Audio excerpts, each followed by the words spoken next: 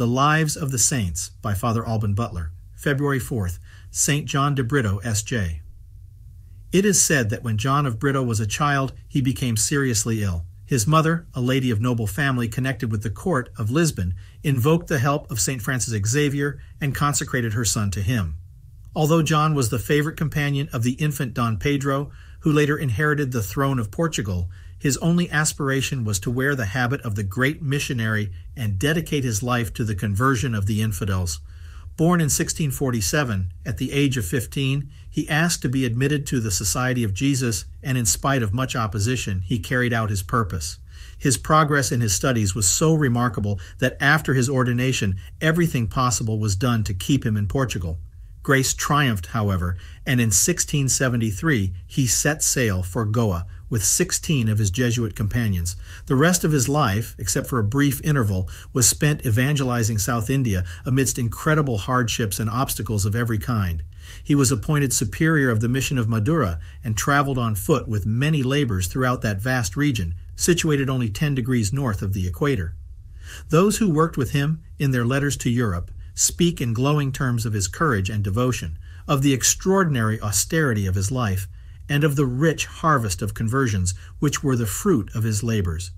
From the first, Father de Britto realized the wisdom of the method previously adopted by the missionary Father de Nobili, namely, to live a life identical with that of the natives of the country, adopting their dress, abstaining from animal food, and respecting in all lawful things the ineradicable prejudices of caste. As we may learn from the irrecusable testimony of Sir W. W. Hunter in his Imperial Gazetteer of India, the primitive Jesuit missions are especially interesting. Their priests and monks, Sikh, became perfect Hindus in all traditional matters, dress, food, etc., and were equally successful among all castes, high and low. In the southern peninsula, they succeeded in bringing the former colonies of Syrian Rite Christians temporarily into communion with Rome, and converted large sections of the native population of extensive districts. Interestingly, he also adds, schisms disturbed the Church. The King of Portugal pretended against the will of the Pope to appoint the Archbishop of Goa, and Dutch adventurers persecuted for a time the Catholics on the coast. And referring to missionaries such as John de Britto, he comments, all that chivalry and enthusiastic piety could effect, they carried out. It would be impossible here to describe in detail all the difficulties against which Father de Britto had to struggle, and the delicacy of his constitution was not the least of them, for he suffered intermittent fevers and fever that brought him to death's door. The country was politically very unstable, a situation that allowed the fanatical pagan priests to stir up the superstitions of the people at every turn. Many times Father de Britto and his indigenous catechists were treated with brutal violence.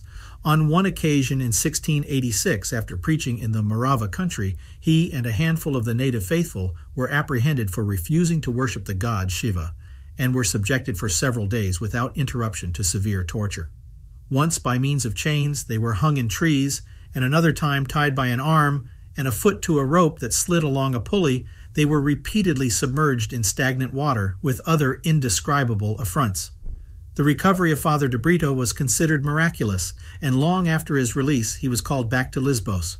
All the efforts of King Peter II and the Pope's nuncio to induce him to remain in Europe were unsuccessful, and he pleaded so vehemently, claiming that duty called him in Madura, that he was granted what he desired. He returned to the mission, and for 3 years led the same life of heroic self-sacrifice. Then, by the machinations of one of the women repudiated by the governor of Siruvali, who had been baptized and had therefore renounced polygamy, he was arrested and at last put to death at Oriur, near Ramuad, by order of the Bhaja Raghunatha. Father de Britto sent 2 letters from his prison the day before his execution. I await death, he writes to his Father Superior, and I await it with impatience. It has always been the object of my prayers. Death is for me the most precious reward for my labors and sufferings. The next morning on February 4th, 1693, a large crowd gathered to see the end of this master, guru, who had been sentenced to death for having taught things subversive to the worship of the gods of the country. After a long wait, because the local prince was nervous about the whole affair, St. John was beheaded. When the news reached Lisbon, King Pedro ordered solemn funeral honors to give thanks, and the martyr's mother was present. dressed not in mourning but in full dress. St. John of Britto was canonized in 1947.